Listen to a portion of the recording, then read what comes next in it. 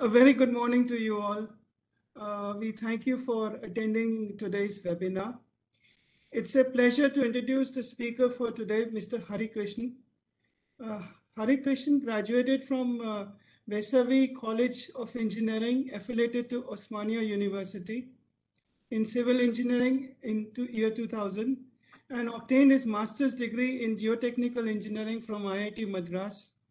He pursued his master thesis at University of Karlsruhe at Germany in the year 2002. He joined Keller Group in 2002, the same year, and has been involved with the design and construction of several infrastructure projects in Singapore, Malaysia, and India. He worked as engineering manager at Keller, Malaysia until 2008, and is now working at Keller, India since that year. So he's still with Keller. He's presently working as the Managing Director of Keller India Business Unit. I just like to add, he's a very busy person. It's really nice to have him here. And his area of interest, which include heavy foundation solutions using board piles, driven piles, diaphragm walls, retention systems, marine foundations, and ground improvement solutions using vibro techniques, deep soil mixing, grouting techniques, and ground anchors. He would be speaking today on some of these topics, including deep soil mixing and grouting techniques. Incidentally, we had scheduled this webinar for our own postgraduate students because they have a regular course on ground improvement. So we kind of have clubbed it with the Mumbai chapter, so to widen the audience presence and to make sure we take the maximum benefit of having Hari Krishna here. So Hari Krishna, the floor is yours. Thanks a lot, Dr. Ashish, for that kind introduction. Really appreciate your initiative to invite me. Though you are saying I'm a busy person, but it's my pleasure always to share our knowledge, whatever we learn at the Keller portfolio. So it's wonderful to have today's webinar. So allow me to share my screen, then we can get into the presentation.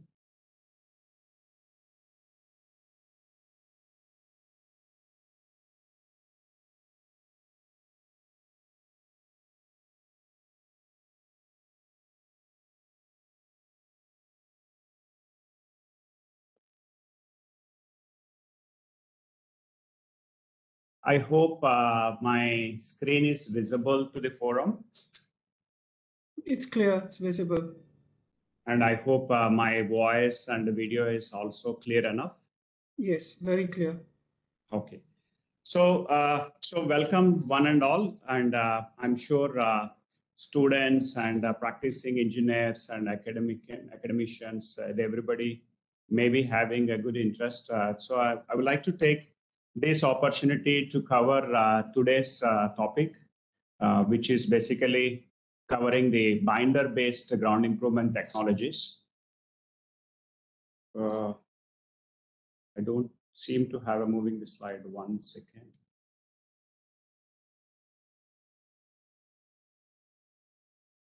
Okay. Is it moving to all of you? Yes. Okay. So when it comes to the ground improvement family, traditionally we have several ground improvement techniques, what is called flexible ground improvement techniques. So the way virtue of the design and application of these ground improvement techniques is made in such a way that there is a versatility of flexibility, but it also comes with some kind of a performance related not issues exactly, but maybe the satisfying the required criteria when it comes to performance of these flexible ground improvement techniques. So in my today's talk, I'm going to focus on binder-based ground improvement technologies, where there is in terms of performance criteria, it could be a stability problem, especially for unloading cases where you have a stringent stability requirements. And then there is some requirement of rigidity in the ground improvement techniques. or it could be permeability issue, which normal ground improvement techniques will not be able to address. So the binder-based ground improvement techniques, once again, has an edge of advantage to offer such a required impervious to the geotechnical application. It could be soil arching, once again, a very unique problem that we face, especially in tunneling projects. So some of these applications, when you make use of the binder-based ground improvement techniques, we will be able to achieve a desired performance criteria and a desired geotechnical application. So contents of today's talk is I'll take you to overview of this binder-based ground improvement technologies. And then I will cover the application, but more importantly, having a case study for each of these applications, covering technologies like a deep soil mixing, jet grouting, compaction grouting, and permeation grouting. And finally, in summary, some concluding remarks. So as Professor said, any questions that you have, you may want to put on the chat box or a Q&A session in the webinar forum. So towards the end, I will ensure we have enough time. So out of the 1.5 hour slot, I would like to finish maybe in 1 hour, 15 minutes. Then last 15 minutes, we can have the Q&A session, which will be, I think, very important for today's webinar. So looking at the overview in the first place, this is the overall ground improvement family, what you can see. They're all categorized based on the the physics behind. For example, the consolidation or the binder-based is the second column that you can see, or a densification, many vibro techniques that we normally execute, and reinforced basis like vibrostone column is another famous category, and others. So in today's forum, we are going to talk about this binder-based ground improvement techniques, covering these 4 technologies. So this is very good, important illustration to understand where is this differentiation with the binder-based ground improvement techniques. If you can see the 2 envelopes here, one is the blue and the other one is the light gray. The blue is basically normal ground improvement, and the light gray is very rigid, like a piling solution. So as you can see in horizontal axis with the increasing loads, general trend is to have increasing settlements, which is denoted in the vertical axis, y-axis. So if you can see, there is a yellow color, which is GI with the binders, and there is without binders, and there is a green color GI with binders. So the point number 1 with the high settlements, if you wanted to bring it down to 2, and the point number 1-2, if you want to bring it down to 2-, what we call is equally possible solutions, as good as the piled solution when it needs to control the settlements criteria as a performance. Then, if you use a ground improvement solution with the binders, like for example, deep soil mixing and jet grouting, in as contrast to the without binders like vibro compaction or vibro replacement, you will be able to achieve the desired performance criteria. For example, settlement criteria, which is often the concern for some of the specific applications where you need to control the settlements of the foundations. So this is one quick illustration where the ground improvement with binders can play a better application in the geotechnical engineering design. Yeah. So this is again a slide to show fundamentally what are these 4 techniques. If you see, the first one is the deep soil mixing, but it's all about mechanical mixing, mixing the soil with a binder. I'll take some of the more illustration in upcoming slides. Second is what we call is a soil crete, but it's jet grouting. You create a concrete kind of rigidity out of the soil by eroding the soil, and then and also having a turbulent mix with the grout. That's what the jet grouting is all about. Compaction grouting, contrast to the earlier 2, you actually wanted to densify the soil. For example, arching application. For example, densification of the loose deposits. So here, very thick mortar will be used to densify the surrounding soil at a controlled rate of pumping with controlled rate of pressure, and also looking after the other control parameter like a heave of the ground. And the last one is the pure permeation Permeation grouting is the application where you wanted to reduce the permeability of the soil. But again, you don't want it to fracture the existing voids, but again, a very controlled injection just to fill the voids with finer materials like even a silica gel. So these are the 4 types of the technologies that will be covered in today's talk. So some of the soil types is important to understand. For example, jet grouting can, applied across the all types of soil, right from the sands and the, silts and clay.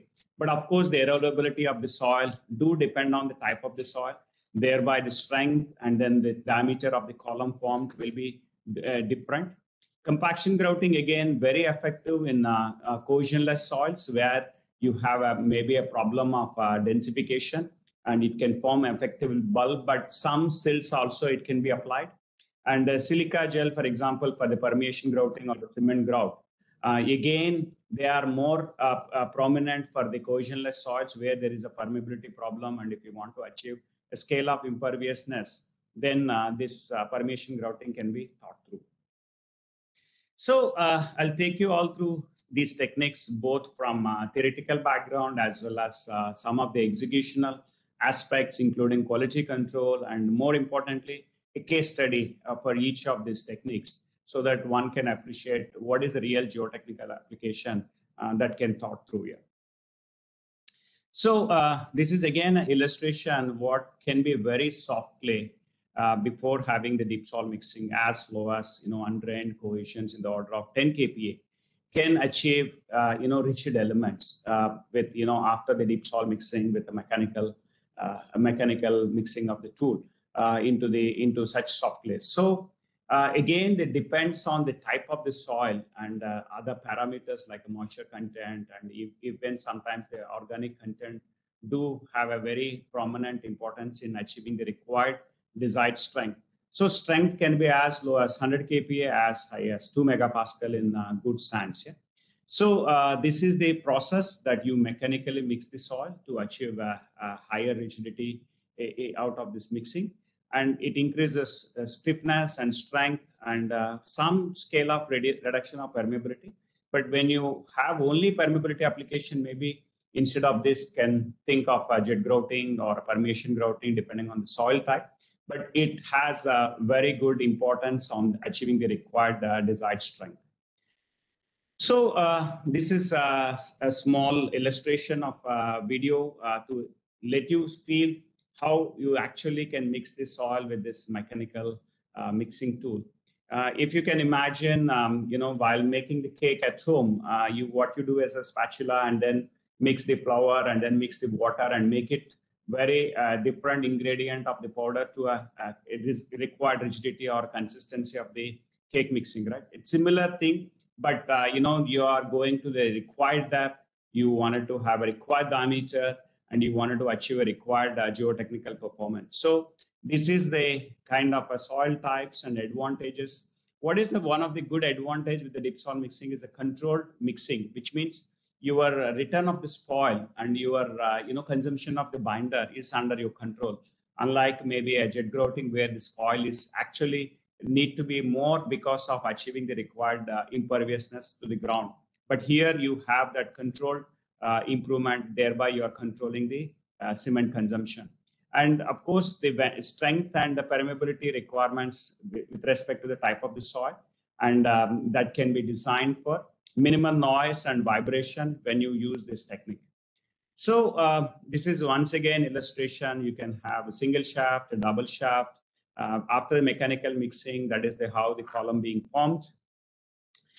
This very important chart to realize not every soil can achieve higher strength like 1 megapascal to 2 megapascal. That is possible when you have a cohesionless soils like the sands and gravels. But when you come to the more of a clay soils or sometimes a PT soils, then the strength will be maybe at the level of even 100 kPa. So, but of course, the moisture content and the dosage of binder, for example, the cement content play a very dominant role in achieving the required unconfined compressive strength out of the mixing process. So again, patterns, there are various patterns that you can think through right from the single columns to tangent walls to grades and cellular patterns and the rings or blocks or lattice patterns. Again, depending on the application, are we trying to achieve liquefaction mitigation or a slope stability control, or the application is just a vertical application for a settlement reduction. So the patterns can think through, and the versatility with which you can actually mix the soil in tangents or with the overlaps or without overlaps. Many possibilities are there when it comes to the treatment patterns and the treatment depths.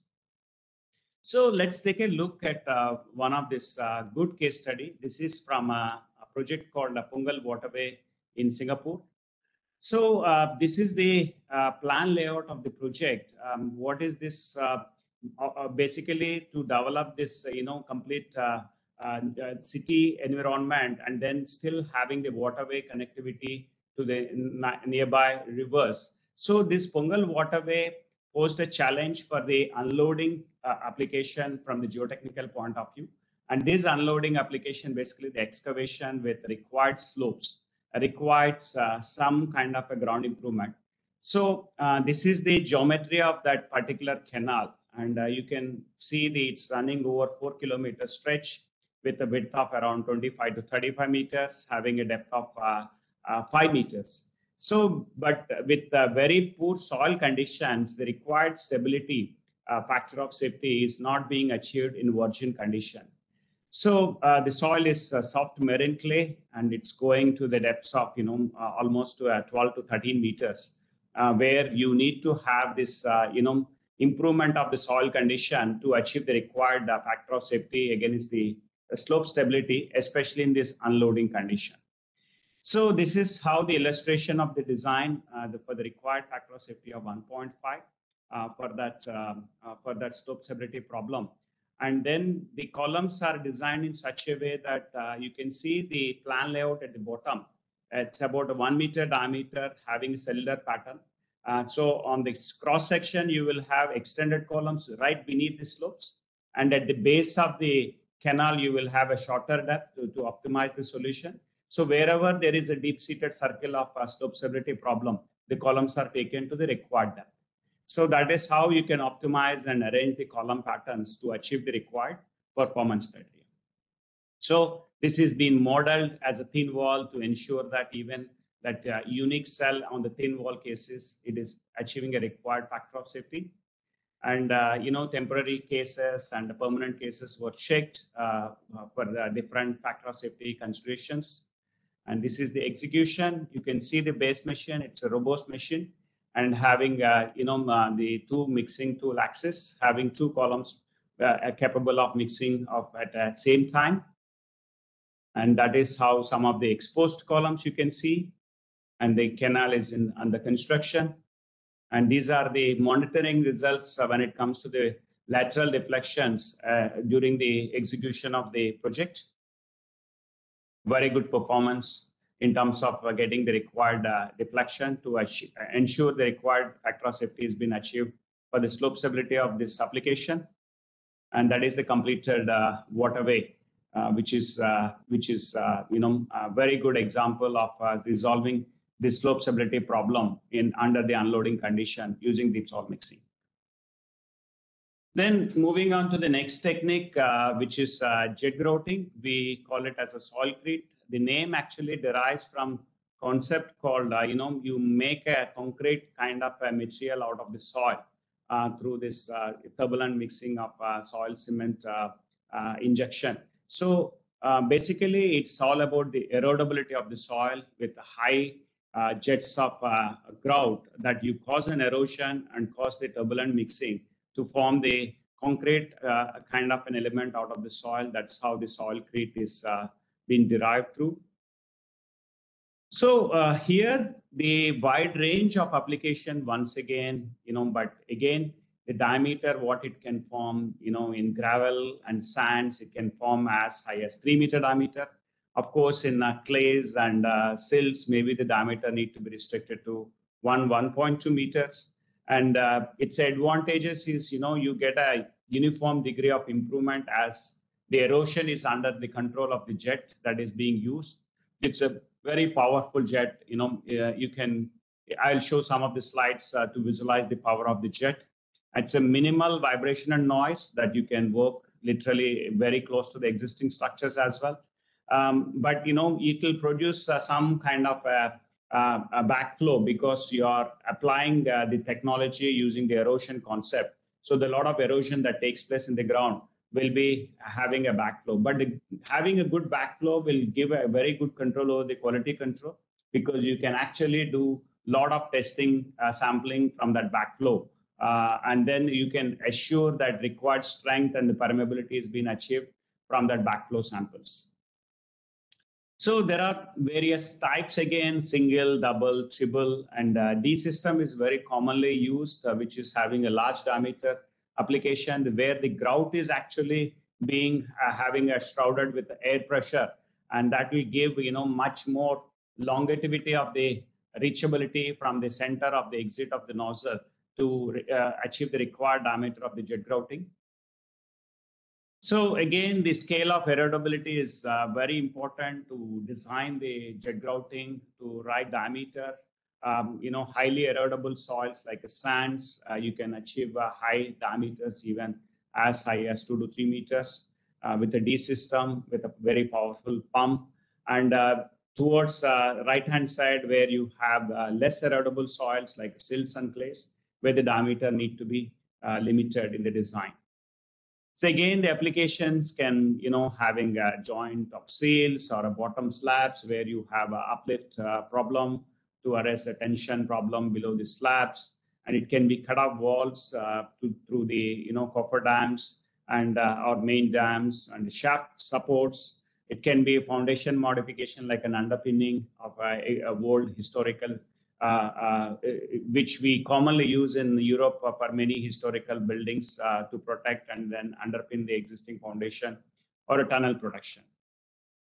So case study is from India, where we have successfully introduced this technology for a large dam project in Polavaram. This is one of the national projects that's currently ongoing in our country.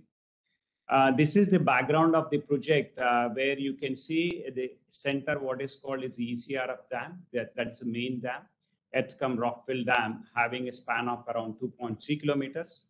And in order to construct this main dam, two cofferdams were thought through. One is on the upstream, spanning around 2.3 kilometers, and then downstream around 1.6 kilometers from left bank to the right bank of this Godavari River. On towards left side, you can see spillway, which is, to divert the river once these cofferdams are in place, so that the enabling of the main dam can progress. So this is the detailed view of that thing, and you can see the top line is basically upstream cofferdam and around 2.3 kilometers, and downside is the downstream cofferdam about 1.6 kilometers. The center one is the main dam. So the challenge is the river Godavari is all about sandy deposits, and if you construct these both upstream and downstream cofferdams without the cutoff wall, then the water will not be retained to divert through the spillway or spill channel. So you need to form at least a temporary cutoff until the progression of the main dam construction overs, and then main dam, once it is been erected, then these cofferdams not having a much of an application in the overall project. So the soil condition in this project are predominantly sandy in nature, cohesionless soils with a high permeability.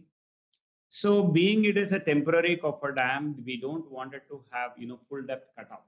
It's designed in such a way the partial depth cutoff, like an upstream is 20 meters and downstream is around 10 to 12 meters. This is how one can imagine the cross section of the cofferdam. Having a base width of more than 200 meters, having a clay core in its body above the riverbed, but the below riverbed to have this cutoff, the jet grouting application was successfully applied to about diameters of 2 meters with sufficient overlaps. So we have, used D system, double tube system to do this application successfully. And the target permeability is 1 into 10 power minus 6 meter per second after 56 days of the application of jet grouting. So this is again designed to depths between 10 to 20 meters, having a overlap of about half a meter. That is, the columns are spaced at 1.5 meter center to center. The verticality of the columns are having a very important role in this application, because if the columns are deviated to the opposite directions, then what happens is the so-called the gap created between two columns will become a biggest weak point from a permeability point of view, and the water can gush through.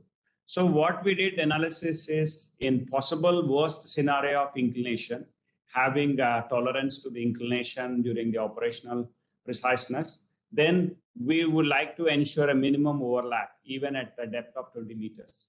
So that is how that half a meter overlap at the top will ensure a minimal overlap of 100 millimeters at a depth of 20 meters. So this is how you can still achieve good sealing of cutoff application as you inject this jet grouting application into the ground. So sequence of the process is very important here, because one is the mixing itself a good project. We have used several mix designs, and IIT Madras laboratory, we have done a thorough research and development to ensure what is the right mix design for achieving the required permeability. So important thing to note here strength is not a vital parameter, but the permeability is a vital parameter. So we have been able to make use of good amount of bentonite, as the strength is not a vital importance, but more of a permeability. What you can see is a large sedimentation tanks to cause enough hydration to this mix design. And that is all constructed at the bed of the river Godavari. And then you can see the silos and the pump setup. You can see the nice jet grouting rig, which is in operation towards the left-hand side. So this is the power of jet. If you can imagine that, if you put our hand across this jet, our hand will get cut. So this is the 400 bars of high pressure jet grouting coming from a very micro nozzle. And this power of jet is going to cause the required erosion to the soil in this sandy soils. And that, rotation with right rotation speed and right withdrawal speed, it's going to achieve the diameter of 2 meter thing with this jet grouting application. So the quality control in this unique application again plays a very vital role. What are the control checkpoints from the quality control point of view? Of course, we have a computerized system. We call it M5 system, where you can actually control most parameters, operating parameters. What is the flow? What is the pressure? What is the withdrawal speed? What is the rotations per minute? What is the verticality that you are achieving? All that process parameters can be controlled through this computerized monitoring program.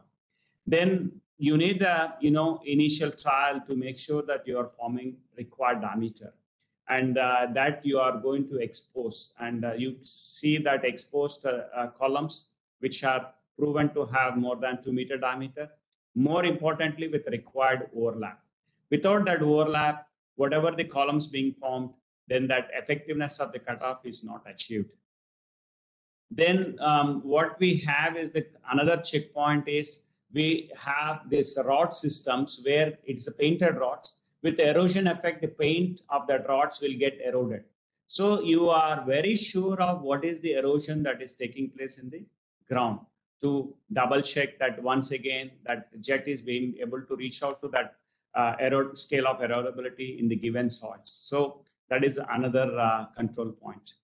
And as I said, the mix design itself has to have a very series of testing program. We have established a detailed laboratory setup at site to make sure that the right bleeding of the grout and right viscosity, right flowability, And then, even doing you can see the bottom right picture, the permeability test from that designed grout mix and the backflow samples at IIT Madras laboratory, so that you are very sure the end output of the quality control and quality assurance to the required geotechnical application is safeguarded. So these are some of the test results of, from a backflow samples, the unconfined compressive strength. Although the strength is not main role here, but because of sandy in nature, and then we are having jet grouting, it achieved as high as 2 megapascal. And some instances may be closer to 1 megapascal, depending on, again, how coarse is the sand, how fine is the sand. And more importantly, the permeability requirement of 1 in 10 power minus 6 meter per second is, well above that limit is achieved. It's 10 power minus 8 to 10 power minus 9. So you can see good success of how a permeation grouting can be, the permeability control can be brought in with the jet grouting application here. So that is a good testimony in this project. You can see during installation, these are the 2 giant rigs which we actually got imported from Germany.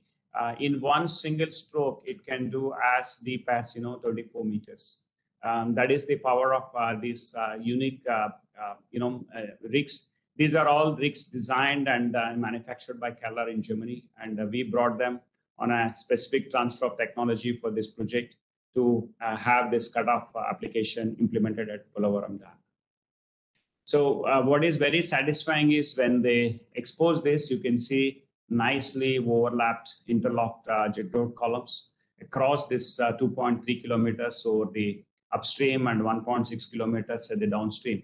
Very nice overlap, very nice cutoff. One can, on top of this now the clay core and then copper dam is being constructed, which safeguards the required, cutoff wall application below the copper dam. So that is about jet grouting.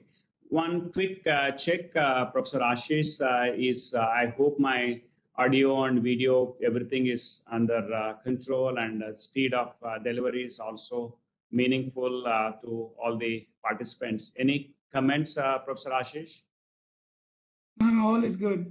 Speed is good. And we are doing okay. Okay, great. Thank you. So moving on to the third technique, which is compaction grouting. Contrast to the earlier ones, here basically the basics of compaction grouting to be understood very clearly. This technique relies on a principle of displacement to achieve required densification. But when we say displacement, it is controlled displacement. We don't want to cause unwanted, shearing of the soil and fracturing of the soil where it loses its original density or original stiffness. So whatever, to the extent possible, that controlled displacement is the objective of the compaction grouting. How do we achieve that? It's a low viscous, low mobility material. High viscous and low mobility material. And we use a cement mortar, 1:3 kind of a cement mortar. So in achieving this, basically we create a bulbs of each stage of injection. That series of interconnected bulbs will cause required diameter of that compaction grouting, but it is not a nominal diameter. These are all interconnected series of grout bulbs. I'll show some pictures to visualize what I'm talking about. And so it's important to realize the flow rates have to be very low not to cause that unwanted shearing or fracturing of the soil.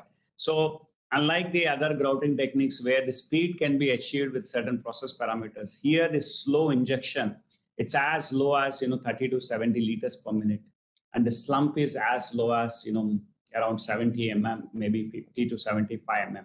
So this is like a toothpaste coming out very slowly out of a desired injection point to cause the diameter of the bulb, and then thereby connecting this inter-series of the bulbs to form the column, and then surrounding the columns again, you will have a certain grid of primary grid and the secondary grid to cause the overall densification or overall stiffness improvement to achieve required geotechnical application, for example, arching of the soil. Yeah? So this whole controlled injection and to achieve a required densification is only possible with a series of trial and error or a trials approach at a desired site. So then no specific design that can call for a design phase, but once you do certain series of trials and adjust the process parameters in such a way that you are not unwantedly shearing the soil and achieving the further improvement or densification of the soil is the whole objective.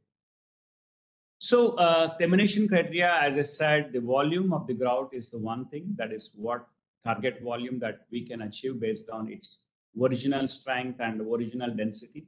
And then of course the grout pressure based on the overburden pressure and the depth of injection point. And then prescribe the ground heave. You don't want it to cause unwanted shearing and heaving of the ground, which is not the objective of this technique. So this improvement can be achieved with a sequence of primary to secondary to tertiary grids once you have defined the process parameters. So again, the soil types, what is very effective is granular soils, where you can achieve good amount of densification based on its original stiffness, how loose they are, how dense they are. But silt and clays are also, there are some application, but limited impact. So this is how that series of interconnected bulbs looks like. That is one column represents one series of interconnected bulbs having that arrow marks, basically required amount of densification. And then you repeat that in grids of primary, secondary, tertiary to cause the required application successfully. So here, once again, successful track record from India in Delhi Metro project. It's a place called Saket, where there is one existing abandoned nala, which is causing a lot of soil arching problem, as they are underlined by very loose deposits of sandy soils. So this 8-meter dia tunnel was proposed with NATM construction, new Austrian tunneling method. Then these twin tunnels for the Delhi Metro Rail need to pass through this alignment where this is abandoned nala was exist. So that is the cross section of two tunnels which are proposed about 8-meter diameter. And this nala, which is there to a depth of around 4 to 5 meters, having a top 5 meters, especially this man-made ground of HPDN values as low as 4 and 5. And that is causing a problem. And if you don't arch this during construction of tunnel, the soil will collapse into the tunnel. As the pipe roofing for this NATM construction, they are very vulnerable if you don't have a good soil arching above the tunnel crown level. So the way the soil arching to be addressed here, if you see, for example, the series of different colors like the black dots and then white dots, they are basically represents the primary and secondary grids. The primary grids, after you achieve certain controlled injection to the desired grout volume and pressure and controlling the heave, then you do a scale up, post improvement test. If the scale up post improvement test is not giving reasonably good results, then you put a secondary grid in between the primary columns. That's where actually the more controlled densification can cause. And again, secondary grid, you have to think through what is my right process parameters. So in this project, about 300 points were introduced, having diameter of about 500 millimeters. And the slumps were controlled to the scale of 50 to 75 millimeters, and with a very low flow rates of injection, like 60 to 70 liters per minute, and total 400 cubic meter was consumed to improve this ground to achieve the arching application. So you can imagine the low slump on the top right picture. Really, it's like thick paste, and then normally grout means people imagine like liquid grout, like what I have explained in the case of jet grouting.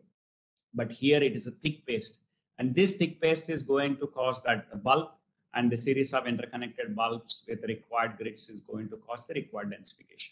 So once again, monitoring of the quality control aspects and the controlled injection points for the flow, for the pressure, for the overburden control and the heap, and then whole thing is computerized monitoring that you can get for every column that you are going to cause into the ground. So this is the post-performance results. Once again, the low SPT1 values, which are dotted lines, and then having a theoretical design line to achieve the required soil arching, having SPT1 value from as low as 10 to 20 is required, and achieved results are well above 15 to 20. So this is again a good testimony that you can achieve the soil arching application, without which it could have caused a lot of collapse issues. And once you are into the pipe roofing for this NATM construction and the soil arching is not supporting, then it really causes a big trouble to progress the tunnels, what is proposed below the ground. So that's how the completed tunnel looks like, with proper soil arching above the tunnel crown level. Then the fourth technique is about permeation grouting. So here, unlike the earlier one, low mobility, it's actually high mobility. But high mobility, it's only to cover the existing pattern of the voids. So if you can imagine, there is a good amount of soil, sands, and gravels, and like alluvium deposits, what is very commonly available in the northeastern region, where you actually don't want to disturb the existing void structure, but you wanted to fill all these pore spaces in the existing void structure. And that is going to give good amount of sealing, thereby required permeability application is achieved. So that is the whole objective in permeation grouting. So the grout is expected to permeate through existing voids instead of disturbing that existing void structure. So again, the control points have to be very good. For example, the finer the pores, the finer the grout material that needs to be applied. For example, cement-based grout can achieve to some extent of the larger voids application of the permeation grouting. But when you really wanted to achieve the finer pores, then even finer material like a silica gel can be injected to achieve that finer pores to seal through that the alluvium bed. So that is the silica gel application in the permeation grouting. So again, the top to bottom or a bottom up again depends on several practical conditions at projects where sometimes the sealing bottom up is a good application, sometimes is the top down is also a good application. And what happens in extreme cases, once you do top down completely, you seal this so that you form like existing pattern of sealed body. Then you go actually bottom up again to control the injection by shearing the existing body of a top-down approach. So I will explain some of these stages also in the one case study what we have already successfully employed at Teesta Low Dam 4 in the upcoming slides.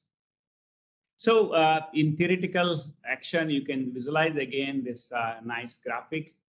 When you inject this solution, you are not causing anything extra to the ground like displacement or no densification or no erosion like in the case of jet grouting, or no mechanical mixing like in the case of deep soil mixing. You just wanted to seal the existing voids. That is the whole application and the beauty of permeation grouting. So again, since it is more of a permeation grouting, the name itself, it is more for limited to only the cohesionless soils like sands and gravels, basically alluvium deposits. So this is the Teesta Low Dam 4, where we have done the seepage control. This is Teesta River near Siliguri in West Bengal. And you can see how rough is this river. It's very rough. In fact, in extreme monsoon seasons, the whole thing gets flooded. So you will have a very limited period of season that you can actually work through, and other seasons you cannot work through. I'll explain the coffer dam concept here, what you can see at the middle of the river, what application we are trying to achieve in the upcoming slides. So this is the overall plan layout of the dam, what is required to be constructed. And this is the stage 1 of a coffer dam, the blue color line, sorry, the yellow color line. The stage 1 application, when you see it, what this cutoff wall below the stage 1 coffer dam will ensure the river to flow from the left-hand side. Thereby, you are giving a dry working space to the right-hand side to construct the dam halfway through across the width of the river. Once this halfway through dam is constructed, then you actually close the left-hand side, another coffer dam with the stage 2 and the required cutoff wall below the coffer dam. Then the river can flow through completed dam portion on the right-hand side, and then the left-hand side completion of the balance dam can be finished. Thereby, you are achieving the full dam construction in 2 stages by having these 2 staged coffer dam and effective cutoff below the coffer dam. So this is how that cross section look like. The right hand side you can see Tisa River, and left hand side, for example, you want to achieve dry working space to construct the dam, and for that below the coffer dam you need to achieve a permeation grout cut-in. Thereby the river cannot flow through this cutoff, so that you will be having comfortable working space or construction activity taking place for the main dam construction. So once again, the requirement of permeability cutoff in this more challenging alluvium soils is 10⁻⁻⁶ meter per second. So again, the technique is what we thought across the axis of the coffer dam. We have made 3-row design. The 2 outer rows, what is denoted in the graphic here, L and R, left side row and right side row, they are being treated with cement grout, with the permeation grouting. Of course, with the Tuber-Mansfield technique, I will cover what is the Tuber-Mansfield technique in next slide. And then after we achieve these 2 rows, all the major void structure with major pore structure is being treated well. But then there are still fine grained pore structure is left behind, which may cause a problem with the permeability requirement. Then the center row, that middle row, is being treated with the silica gel to address even that fine pore treatment to cause effective sealing of a cutoff wall here. So these are the cement grouts, and this is the silica gel at the middle. So the sequence is like this. Once you drill through this very challenging alluvium soil, it has boulders, gravels, pebbles, cobbles, everything what you can imagine. So you need probably something like, down the hole hammer, vortex drilling to have an effective placement of, casing into the ground. Then after you have casing into the ground, you lower the pipe, what is called as a Tuber-Mansfield pipe. So Tuber-Mansfield pipe is all about at a regular intervals, you have the space mechanism, which is having rubber membrane with, it's having void spaces for injecting the grout through these void spaces. And initially, these void spaces are not exposed. They are covered with rubber membrane, what you can see with, the black hashes. And these Tuber-Mansfield, once it is installed in the ground with the rubber sleeves and a membrane, then the casing is removed successfully. Then that body around that Tuber-Mansfield pipe, that is called primary grout, where you, that is green color body, you actually make sealing of the entire Tuber-Mansfield pipe with the primary grout. Then the secondary grout, when you pump it, you actually cause the fracturing of the primary grout surrounding this, and the rubber sleeve will be broken, and the grout will be injected in a controlled way, as we don't want it to have this grout to flow across the body of the alluvium. If you don't have this controlled injection, you are pumping a lot of grout for the sake of pumping, and you are not achieving the desired application of permeability control. So it's just going everywhere, wherever we want. You are pumping here, and grout may be going 100 meters down the line, the stream of the axis, where you are not really having any application to have such uncontrolled injection. So then once that shearing of primary grout is done and you achieve required permeability control once again with the stages of refusal. Then you next level of packer to the next stage, and then you attack in series of all this Cuber-Manshatt series, and you form effective grout body surrounding this hole. And this effective grout body will be repeated at a regular interval, both in outer rows, and then the same thing will be repeated in the center row by changing the medium from cement grout to silica gel. So this is the illustration, the casing in, and then you have a Cuber-Manshatt pipe with a regular interval of rubber sleeves. And then the sleeve grout, what is called as a primary grout, is in place. And it will now make sure that grout is not going everywhere. Within the controlled injection, this sleeve grout will help through. And these rubber sleeves are there, for example, at every 0.5 meter vertical distance apart. And then if you wanted to inject at this particular place, then in this particular place, you place a packer.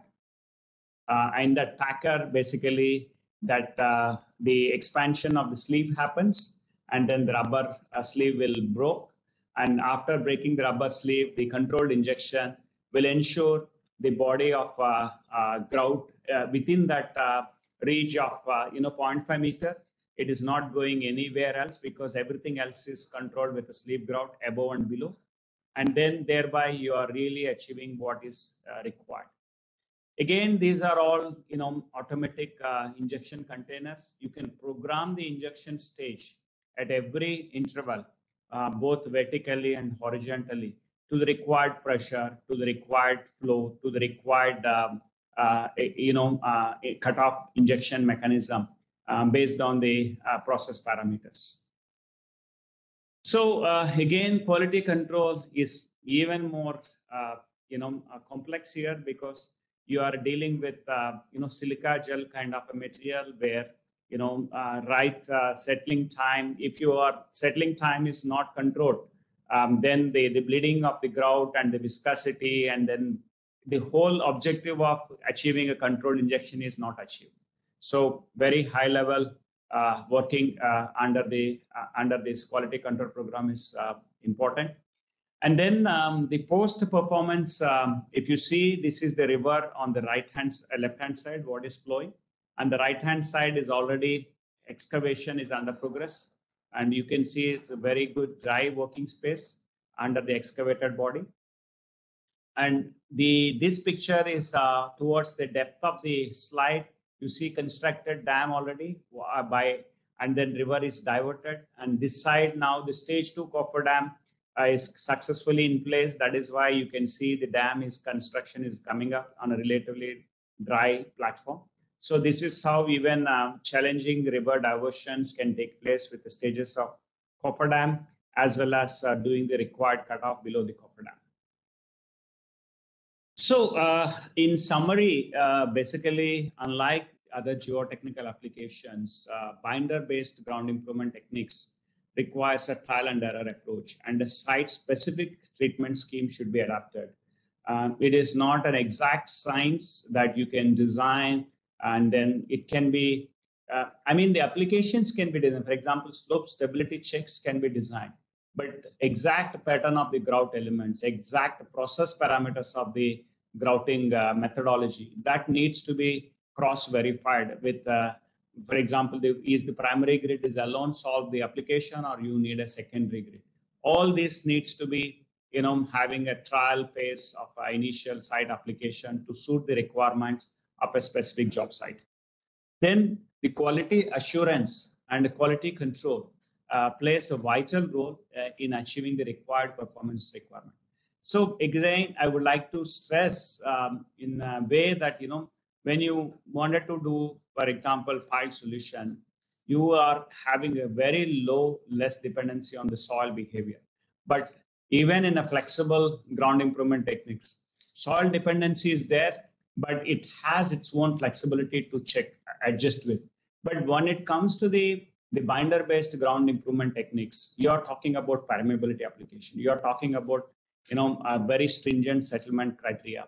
You're talking about the slope stability under unloading conditions. These applications has very less tolerance for error. That is why if things goes wrong during the phase of execution, imagine in such river projects, if there is a big problem of the cutoff, then it could be a nightmare to the project. So the quality control is a very vital role. I repeat that, stressing that we shouldn't work like a normal application when it comes to this specialized applications. Then, of course, the experienced personnel and specific process parameters, and then more importantly, the specialist equipment. Unfortunately, many grouting applications I do witness in India, it is all about how much you pump in the ground. But it is not that. Unfortunately, to some extent, even the payment mechanisms with the commercial equation is being measured. What cubic meter do you get paid? But it should be not that simplified. It is not about how much grout intake went into the ground, what application it really solved. So these specialist equipment and the personnel and then specific process parameters will ensure the overall success of these techniques. And we do have a long track record with the proven performance. That is why the versatility of the scale of application can be designed and then applied and then executed to the required scale of performance. And overall, it also provides cost-effective solutions. For example, that project of Polavaram Dam, original solution thought about sheet pile cutoff wall below the copper dam, and steel being such an expensive thing for such a temporary cutoff works. And compared to this jet grouting, it found to be more cost-effective alternative solution.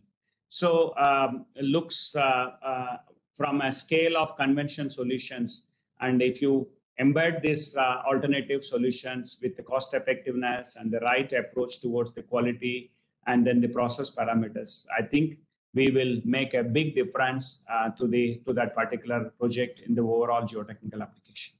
So with that, I would like to conclude today's session, and I hope it is of some use. And if you have any questions during the Q&A session, more than happy to address them. If you are not having time to raise it up now, please reach out to either Professor Ashish or myself. We'll be more than happy to revert back as required. So one and all, thank you very much. Yeah, thank you very much, Mr. Hari Krishna. We have quite a few questions in the chat window. If it's all right, shall I read them out for you, or you want to? Yeah, that will be great if you can moderate it. Can I unshare my screen so that I can? Do I need to get into these slides? You can if you want, but as of now, even the thank you slide looks wonderful. It looks good to all. Okay. So if it's good, I can read out the questions. Yeah, no problem. Okay, so I think the first question is from Mr. Manish Kumar. Very nicely presented. I doubly agree with him on this. He has a question. In fact, this is it's on jet grouted columns. It says, does the diameter of the jet grouting column change with competency of soil at different depths? So, meaning, is there a feedback to the operator during the installation of the jet grouted column? Yeah. So thank you, Mr. Manish. I think, you are absolutely right. Maybe I'll take that jet grouting slide back in presentation. Okay. Yeah. So, I think if I understand the question right, the scale of erodibility is very much important with respect to the type of the soil that you can think of achieving what diameter. But the question, I think, with respect to the depth, does it have any bearing of the change? If there is a change of soil with respect to the depth, for example, let us say you are having sands followed by clay and again followed by sands. Then, in clays with the same process parameters, with a less erodible soil, you will achieve slightly smaller diameter than in sands. But then in such clays, maybe that is not a problem for a permeability or a cutoff application. But if there is no change in soil type, like radical change from soil, like sands to clay, you can control the diameter more or less to almost level of same degree of uniformity from top to bottom. And other variability is, let us say, loose sands and dense sands within that cross section of the depth. Then what we vary is the operating process parameters. For example, withdrawal speed. What is required in dense sand may be different from the loose sands. Then you may end up, let us say, in more erodible soils like loose sands, 2.5 meter, but you wanted a minimum 2 meter diameter. Then dense sands, you target what is achieved as a 2 meter. Then, not to make too complicated to the operator who is not that technically qualified, but if you wanted to design the based on the worst condition on the dense sand, if you want to achieve 2 meter diameter, you fix up that withdrawal speed and then operate from the bottom to the top to achieve the required diameter what is envisaged. I hope I addressed that question to Mr. Manish. Yeah, thank you. There's one more question. There are two questions from Mr. Partha S. Sengupta. So Mr. Sengupta asked, the question one is, it is understood from your presentation that in compaction grouting, the soil is displaced by cement paste. So I understand that it is not densification. Then where does the soil go when an area of land is treated with this method? Okay, so I will like to clarify once again. It is the question of compactability and densification of the soil. So when you inject this very low slump and a high viscous material like a paste material into the ground, and then causing series of interconnected bulbs, the objective is, while having two series of columns, soil in between two columns, to have densification. We don't want it to shear it off. We don't want it to cause the unwanted heave at the surface. But idea of the application is to cause the required densification. So in that particular track record of Saket NHM tunnel construction for Delhi Metro, the soil is loosely man-made deposited. Without this technique or without this application, the soil is bound to collapse. So having SPTN values, for example, 5 to 6, and it requires a minimum of 10 to 12. And to achieve that degree of densification, this soil arching is made possible with this technique. So we would like to densify to the degree of its original possibility, but not to cause unwanted shearing to lose its original stiffness or original density of the soil. I hope I attempted to answer that question.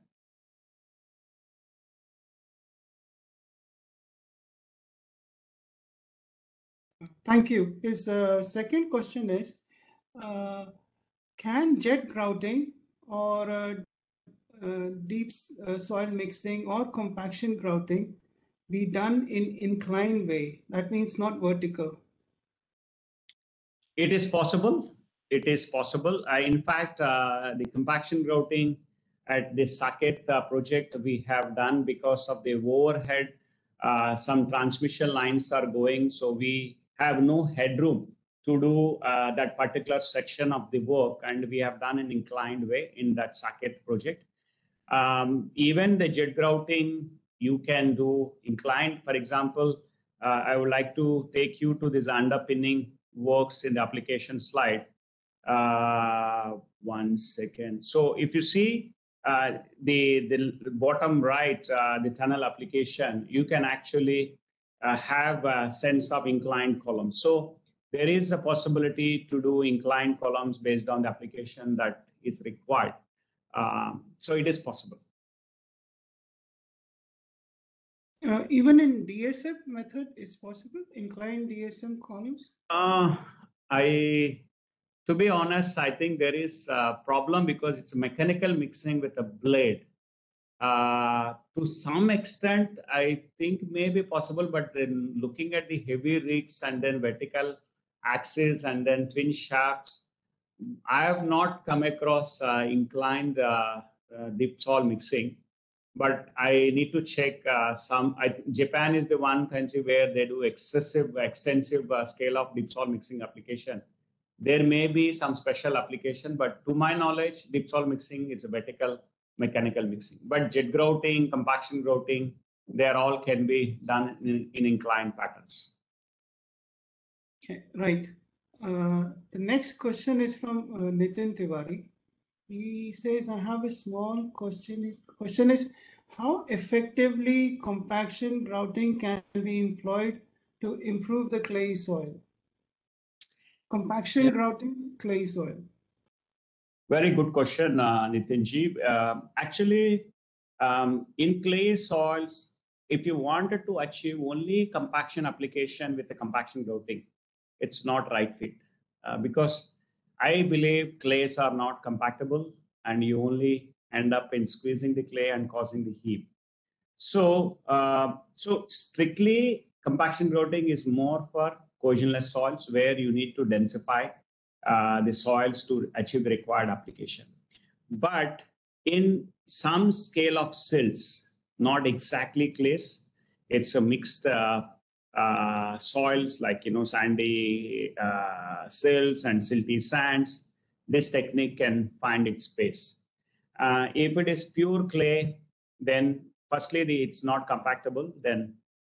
But if you have some other application of load carrying elements, and then this is a low headroom, and this is the best way to have the compaction. There's a different considerations, but purely on application of densification or compaction, I don't think 100% clays can be having this technique.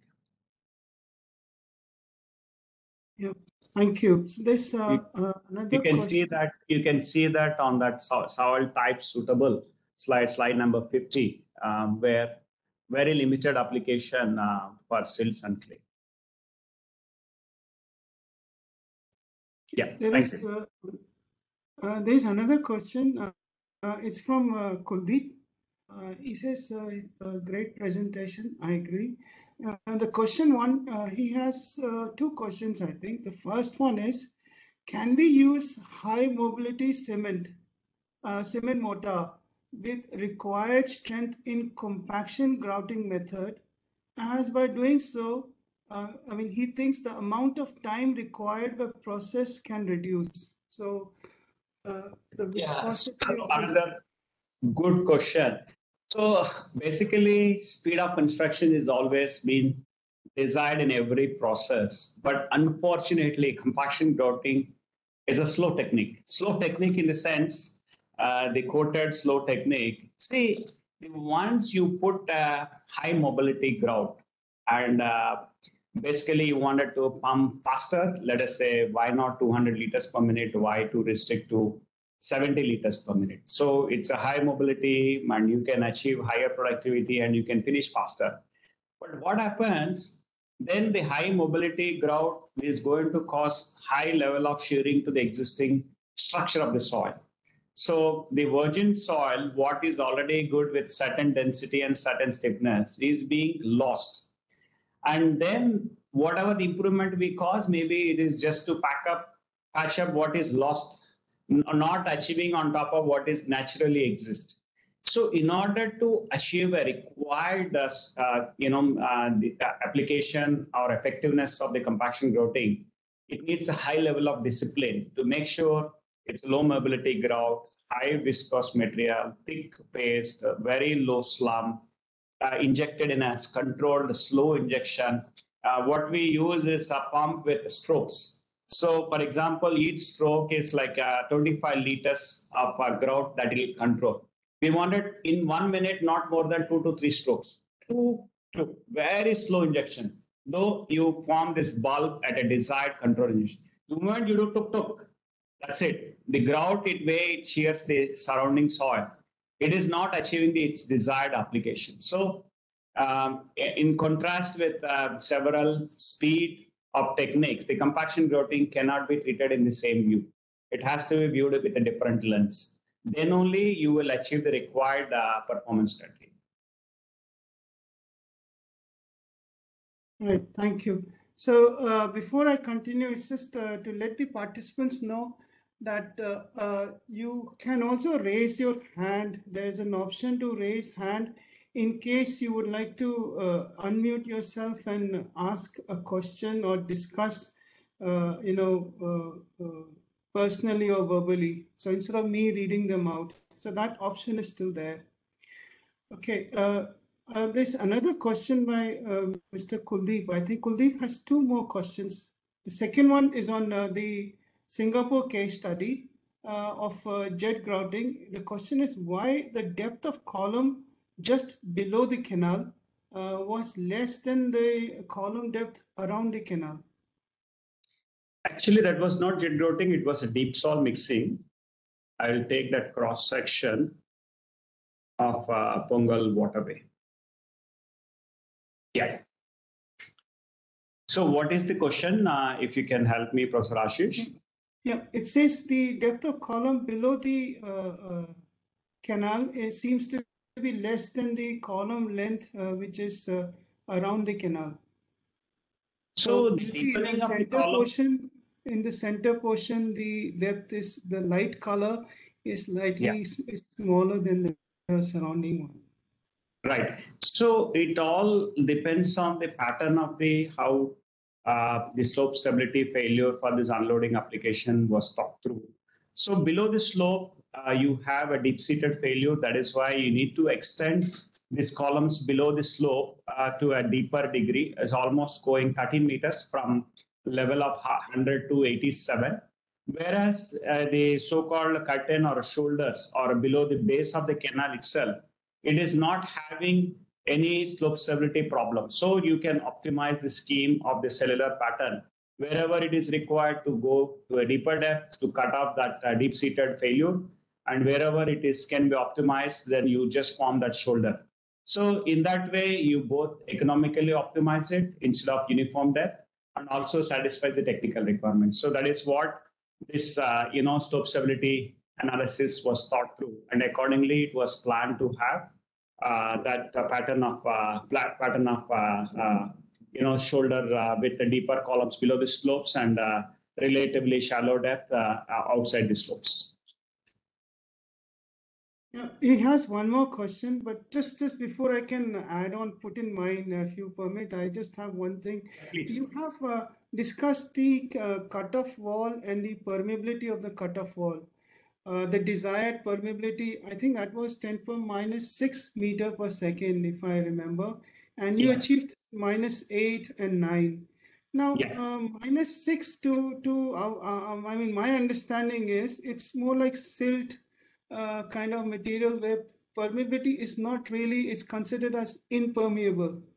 Was the requirement so, I mean, to me, it seemed as if the requirement by the client was on the higher side if they're designing a cutoff wall.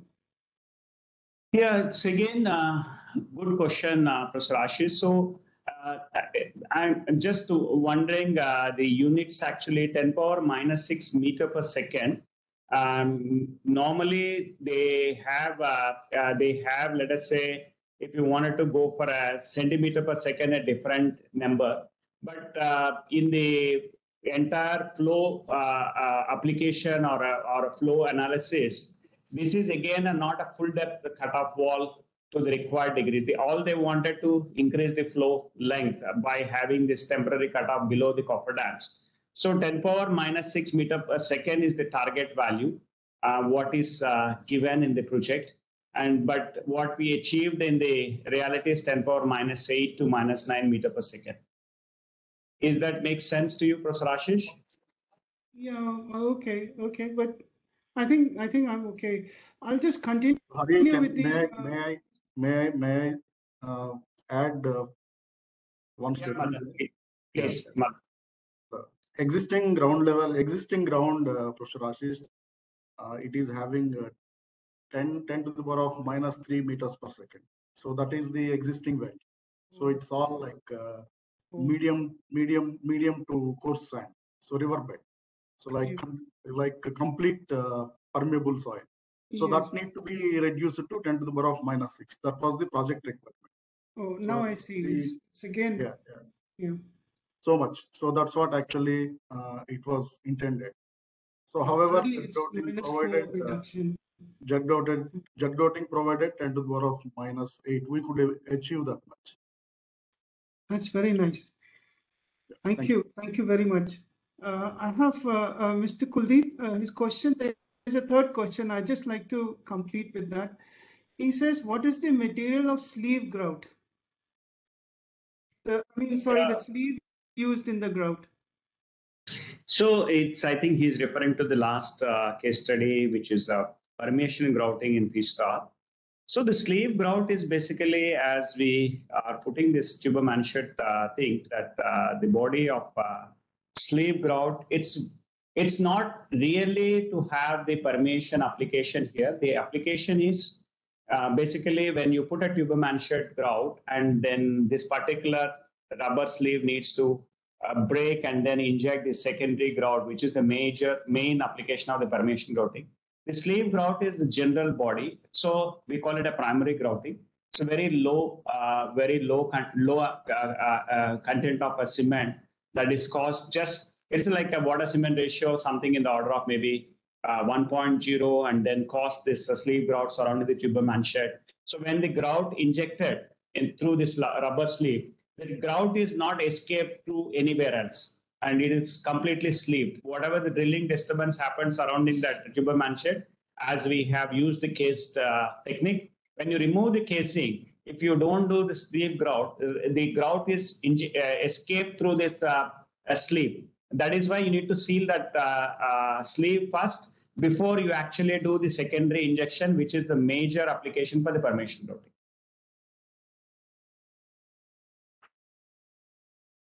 Okay, thank you.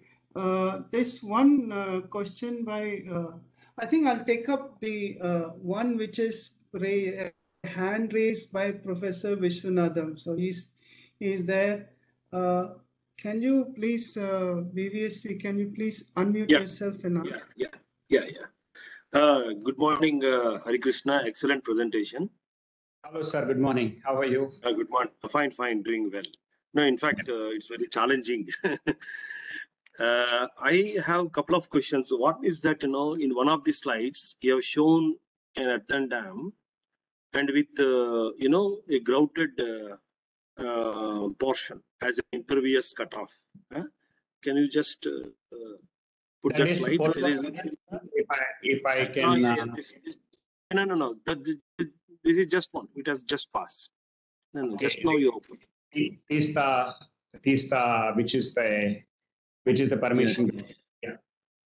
Not this. It's just your one cross section, dam cross section. Yeah, this one. Next one. Yeah. So this particular the Keller permeation grout. What is the the thickness which you are actually anticipating?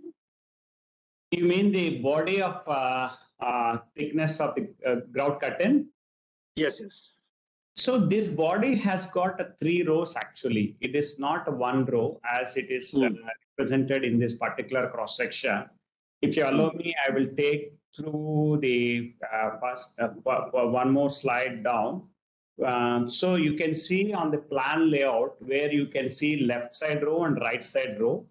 They are injected points with a spacing of 1.5 meter center to center. They are injected with a cement grout to address all the wider pores problem in terms of permeability issue. As this is completely alluvium, unlike the Polavaram case where this is a uniform sands, but here it is complete alluvium having boulders, cobbles, pebbles, sands, everything. So all that wider void structure is being addressed with the 2 outer rows with the cement grout first. Then the center row is being having staggered with these 2 outer rows first, and still having a 1.5 meter but a staggered pattern. And this is being injected with a silica gel as a second sequence. This is now takes care of the even finer pore structure to cause that effective filling. So if you include all of them together, the body of grout body may be something in the order of 1.5 meter between the outer row to outer row. But they are not full treatment like a jet grouting or a deep soil mixing. They are like a discrete points of injection in a controlled way to cause the effective sealing of the existing bord structure. Okay. So this is for existing dams, isn't it? No, it is actually the coffer dam what is being constructed in temporary way as it is shown in the plan layout. Right now, the river is flowing like this. The first stage one is the coffer dam, where you work on top of the coffer dam to cause this cutoff. And there is an underlying rock, and you socket half a meter of socketing this grout body. Then this relatively dry river can be diverted from the right-hand side to left-hand side. Then the work can be progressed to construct the main dam with this dry working space. Then you do the stage 2 coffer dam, allowing the river to flow through the constructed spillway of the main dam. Then do the left-hand side further construction of the spillway. So with that, as you can see in the last picture, you will be able to see this is how one side river is flowing, other side dam is coming up. And then spillway constructed by allowing the constructed portion of the spillway, the river to flow on the other side. So this way, the stages of construction of coffer dam with the cutoff wall then facilitates the dam or spillway construction. Okay. So then one question which I have come across, if you are not using very systematic grouting approach, particularly in sandy soils, generally what used to happen is that, let us say, a grout hole depth of 10 meters or 15 meters, the entire grout, goes into the sand body. As assumed, it will not climb up to the lateral portion. Have you done exhumed something, some portion and then checked the spread of the grout? Yeah, it's a very valid point. And objective of any grouting is not causing just pumping and then counting pumping to submit your commercial bill. The objective of grouting is to achieve a required process in order to get a required desired geotechnical application successfully. So every site we do a trial, a site-specific trial. What are the process parameters and initial design parameters of whatever diameter or depth, is it achieved or not achieved, and then do pre and post, like pump in test and pump out test for the permeability or a backflow collection of that trial, and then check the grout strength achieved or permeability achieved from that backflow sample. Then only you go ahead with the main works. Without this site-specific trial, without double confirming or validating the design or a process parameter at field, if you just proceed with the pumping of the grout, it may end up with, for the sake of doing some grouting without achieving the desired application. Yes. Okay. So thank you, Professor Ashish, and thank you, Hari Krishna, for excellent presentation. Thank you. Thanks, BVSV, for being here. Okay, Hari Krishna, I have 2 more questions, if you allow me to ask. Please. The next question is from Margi Dave. Her question is how jet injection velocity is determined for jet grouting. Okay, so basically jet grouting has got, let me take to the quality control patterns of jet grouting. So basically the flow rate, withdrawal speed, rotations, speed of the rod. These are the 3 things controls the flow. So flow rate is like, for example, 100 liters per minute, what is required as a flow rate. But at what speed we are withdrawing with certain rotation, let us say 100 RPM, the rod is rotating, which is the jet is being rotating to cause the required erodibility. And apart from this rotation, at what speed you are withdrawing, how many centimeters per minute you are withdrawing the speed. All these 3 will have erodibility. That means jet is reaching to certain distance to cause the erosion. At the same time, it is rotating 360 degrees to cause the turbulent mixing of that grout with the natural soil, and then forming the required diameter. So again, these process parameters need to be established through initial field trial. And then you will get a desired diameter and desired overlap. For example, in this particular case, you may achieve the diameter, but not having the overlap will cause a big weak spot for that cutoff application. So it's very important, the verticality control, the overlap control, the degree of rotation, the degree of withdrawal speed, the flow rate, all that need to be synchronized to ensure the overall success of the application. Yeah, thank you. This is one last question. This is from Mr. Jaydeep Dhale. His question is there a method other than using TAM, that's your tube mesh? That's the first one, I think. And he says also, how do we ensure that the grout is controlled in the desired area? Yeah, tube manchet is why we prefer is a controlled injection of that particular sleeve. So imagine if you don't have a tube manchet, when you want it, even if you have effective packers, within the packers there may be some loss of grout, but the tube manchet having sleeves and the sleeve is covered with rubber, and that rubber sleeve only breaks when you have a packer above, packer below. So only this particular stage you are pumping the grout, rubber is expanding, the sleeve grout, what you have, the primary grout is broken, and then controlled injection is taking place. And remember again, this is the permeation grouting where we don't want it to cause any alteration to the existing structure. No mixing, no erosion, no densification. We just wanted to fill the voids what it has naturally content with. And that void filling through permeation grouting, if you don't have this packing of a tube manchet technique, imagine alluvium soil you pump, you end up seeing this grout after 100 meters down the line. And that is not the objective of controlled injection. You're just causing so much of grout into the ground, but without having a desired cutoff application in the desired axis of the cofferdam. So this tube manchet technique will really ensure required stages of grouting at required location. Otherwise, you end up doing everywhere the grouting in the alluvium soil without achieving the desired application.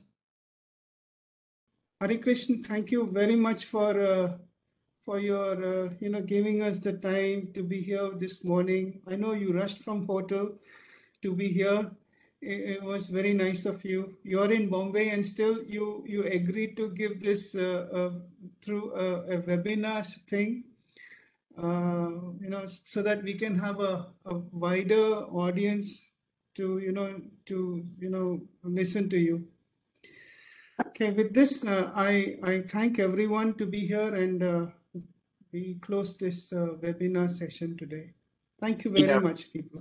Once again, I would like to extend my gratitude in organizing this session. I thoroughly enjoyed.